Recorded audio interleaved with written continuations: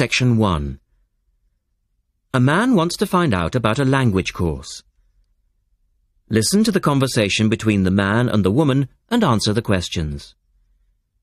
First, you have some time to look at questions 1 to 4.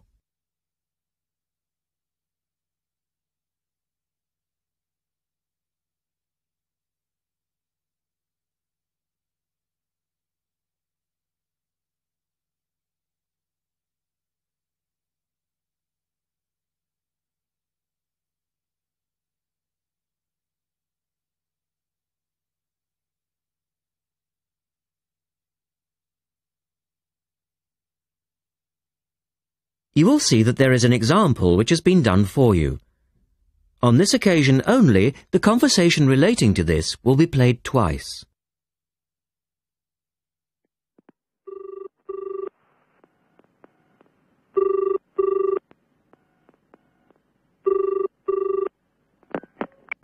Good morning, University Language Centre. How can I help you? I'm interested in doing a language course. I did Mandarin last year and now I'd like to do Japanese. The man says he would like to do a Japanese course, so the answer is C. Now we shall begin. You should answer the questions as you listen, because you will not hear the recording a second time. Listen carefully and answer questions 1 to 4.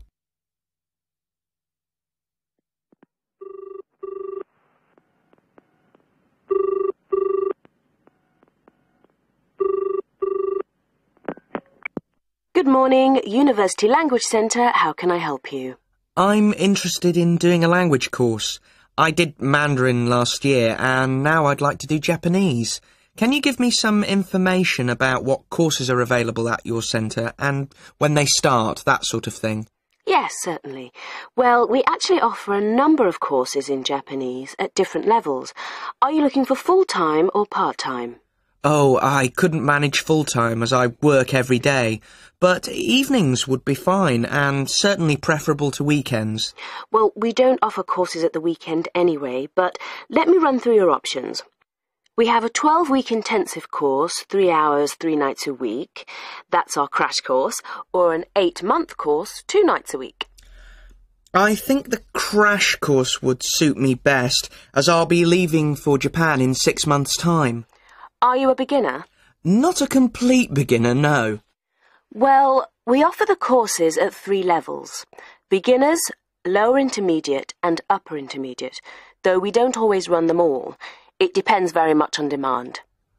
I'd probably be at the lower intermediate level, as I did some Japanese at school, but that was ages ago.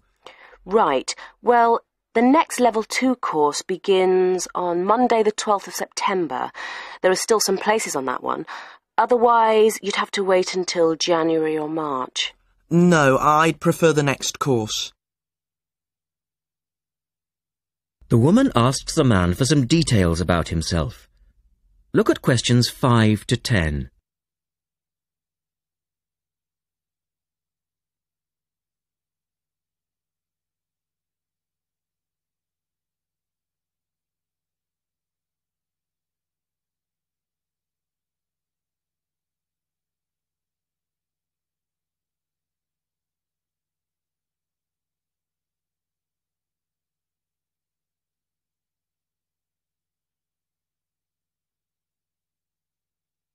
Now listen to their conversation and complete the form. Right. Can I get some details from you then, so I can send you some information? Sure. What's your name? A family name first. Haggerty, Richard. Hagarty? No, Hagerty. Oh, okay. And your address, Richard? Well, perhaps you could email it to me. Right. What's your email address? It's Ricky45, that's one word, RICKY45, @hotmail.com. And I just need some other information for our statistics. This helps us offer the best possible courses and draw up a profile of our students. Fine. What's your date of birth? I was born on the 29th of February, 1980. 1980? So you're a leap year baby. That's unusual. Yes, it is. And just one or two other questions for our market research, if you don't mind. No, that's fine. What are your main reasons for studying Japanese? Business, travel, or general interest? My company's sending me to Japan for 2 years. All right, I'll put down business. And do you have any specific needs? Will there be an emphasis on written language? For instance, will you need to know how to write business letters, that sort of thing? No, but I will need to be able to communicate with people on a day-to-day basis. OK, so I'll put down conversation. Yes, because I already know something about the writing system at an elementary level, and I don't anticipate having to read too much. You said you'd studied some Japanese. Where did you study? 3 years at school, then I gave it up, so I've forgotten a fair bit. You know how it is with languages if you don't have the chance to use them. Yes, but I'm sure it will all come back to you once you get going again. Now, once we receive your enrolment form, we'll contact you. That is the end of section 1. You now have half a minute to check your answers.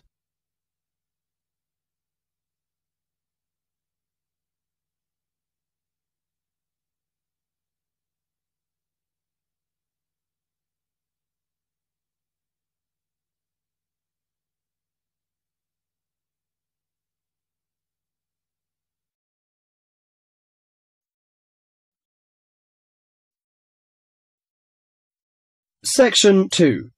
In this section, you'll hear a message left to John on how to look after the house. First, you have some time to look at questions 11 to 20.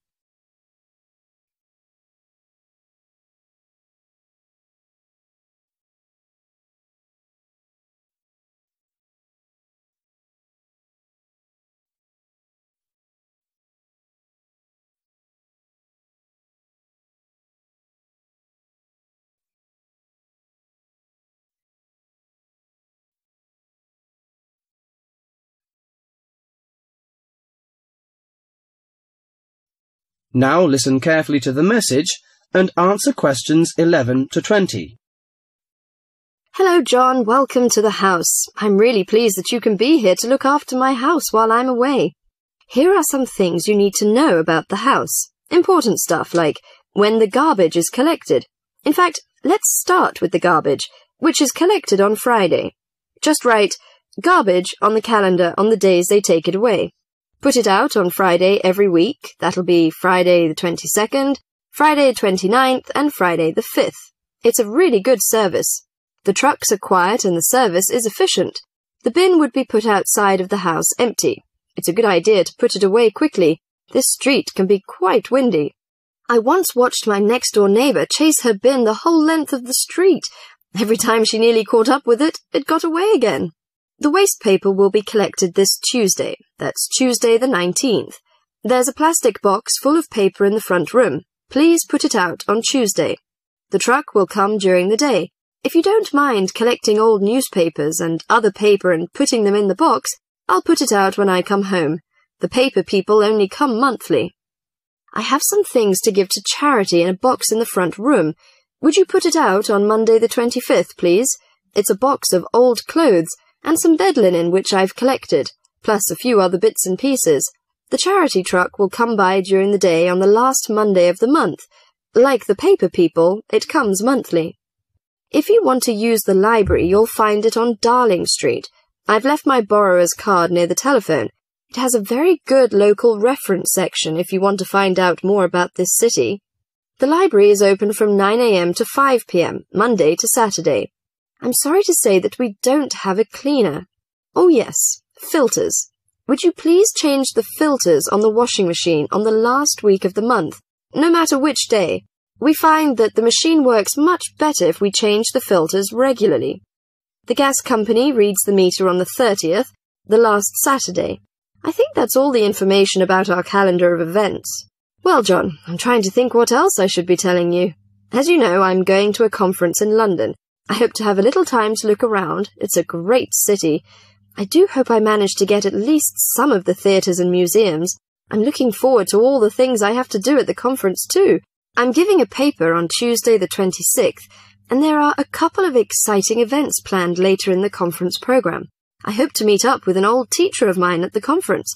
She taught English literature at my high school, and we've kept in touch through letters over the years. She now teaches at the University of Durham, and I'm really looking forward to seeing her again. By the way, I expect you're hungry after your trip. I've left a meal in the refrigerator for you. I hope you like cheese and onion pie. Would you do me a favour, please? I haven't had time to cancel an appointment. It was made a long time ago, and I forgot about it until this morning. It's with my dentist for a checkup on Thursday the 28th. Could you please call the dentist on 8162-525 and cancel the appointment for me? Thanks a lot, John. One last thing. When you leave the house, make sure the windows and doors are shut, and set the burglar alarm. The alarm code number is 9120. Have fun. I'll see you when I get back. This is your friend Martha, saying goodbye. That is the end of section 2.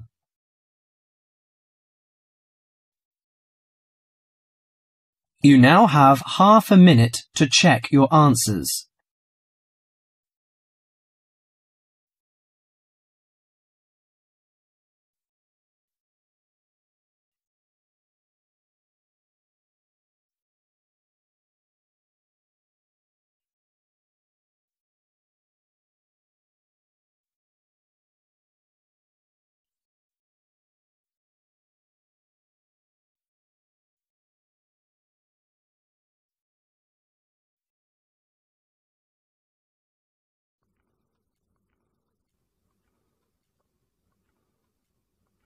Now turn to Section 3. Section 3. You will hear a discussion between two students and their tutor. First, you have some time to look at questions 21 to 25.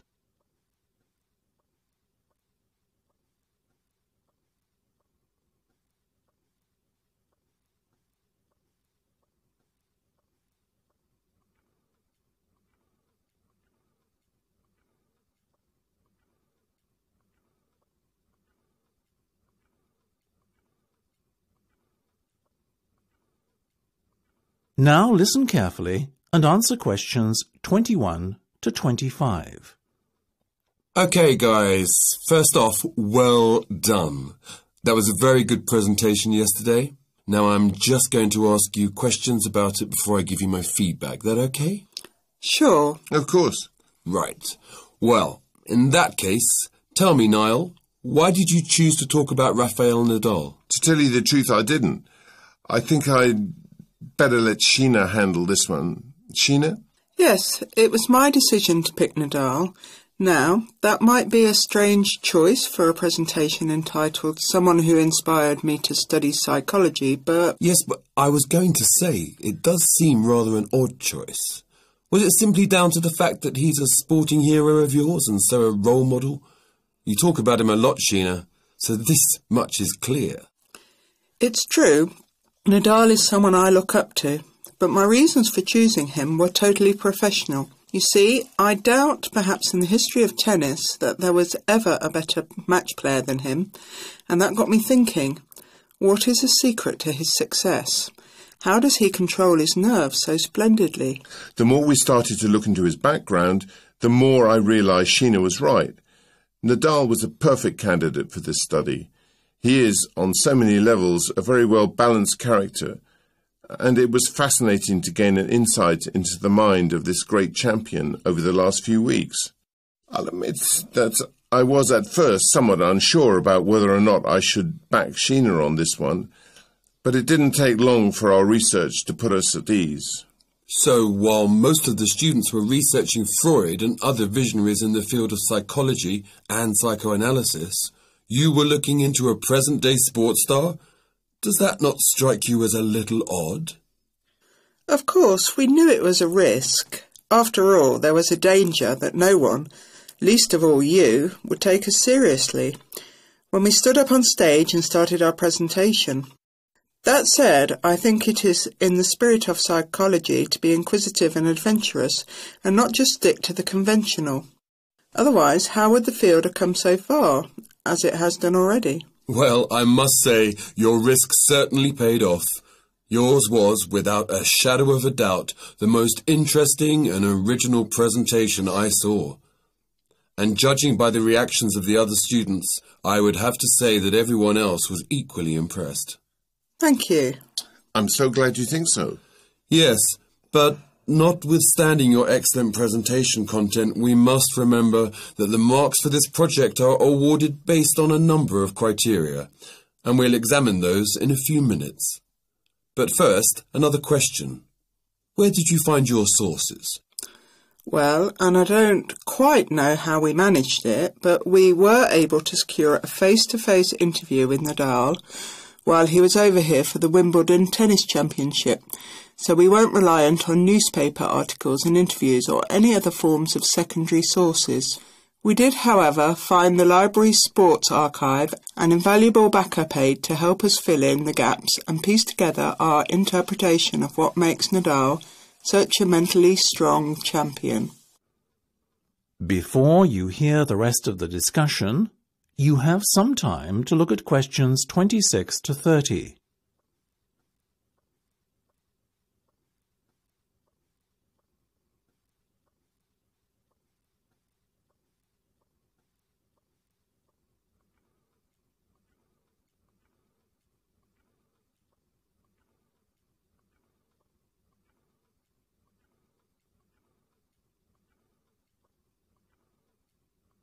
Now listen and answer questions 26 to 30.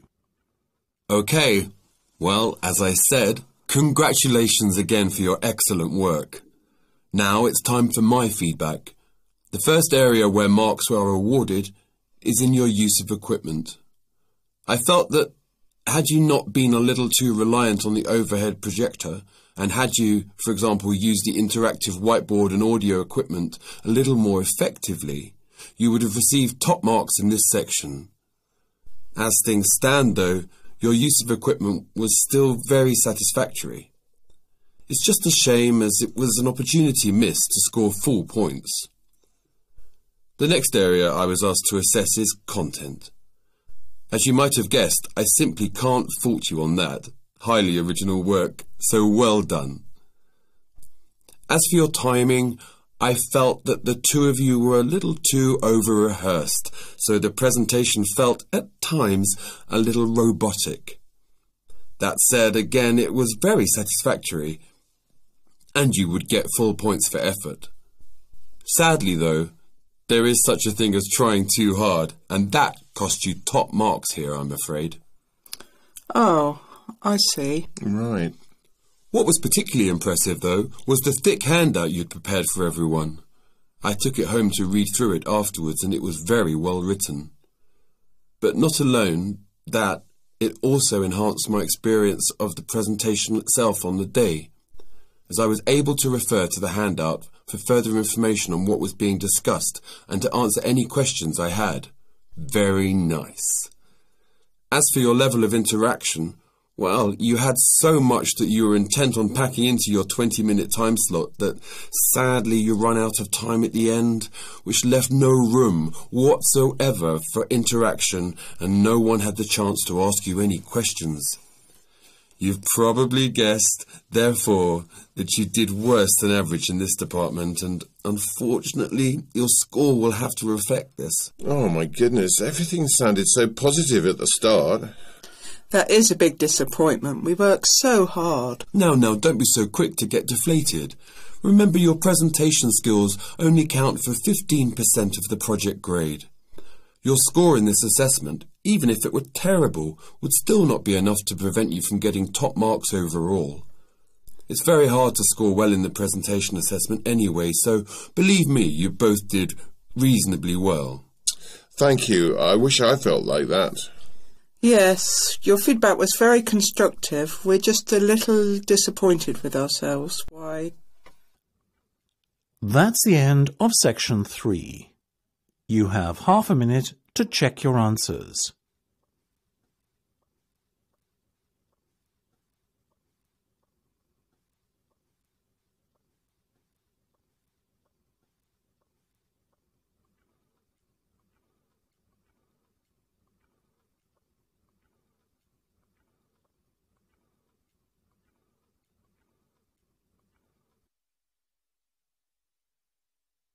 Now turn to Section 4.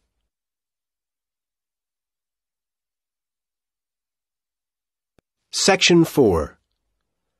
You will hear part of a lecture about the early history of cinema. First, you have some time to look at questions 31 to 40.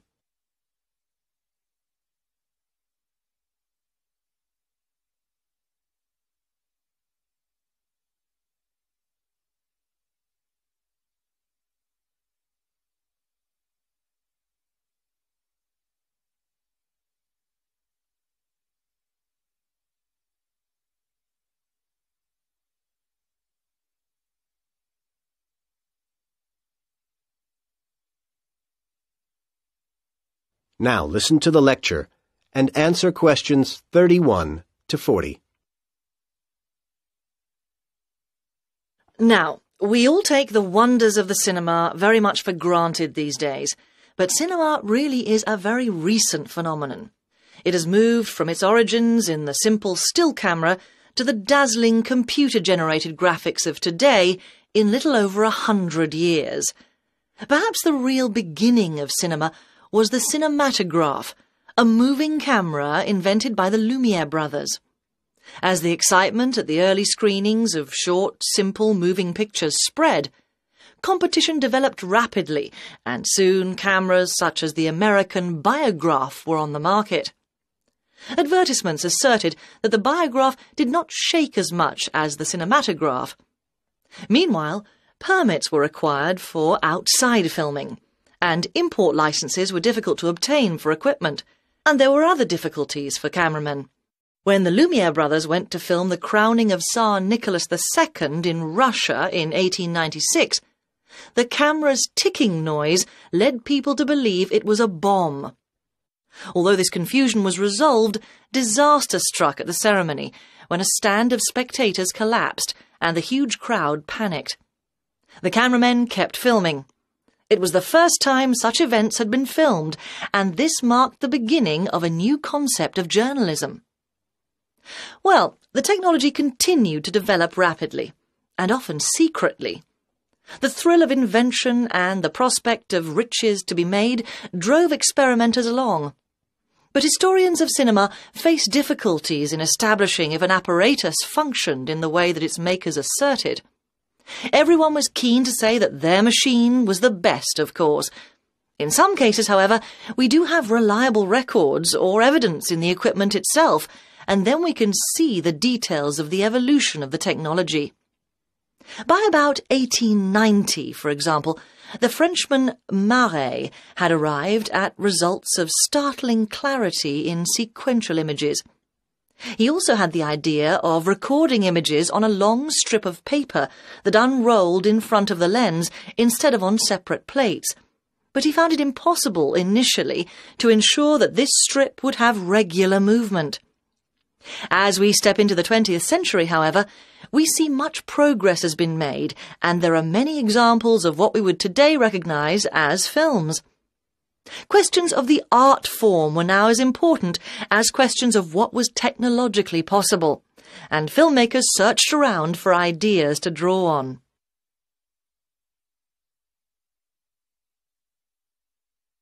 Comic strips were very popular at the time in newspapers, and their structure was applied to the planning of films, which were now being mapped in a series of picture panels.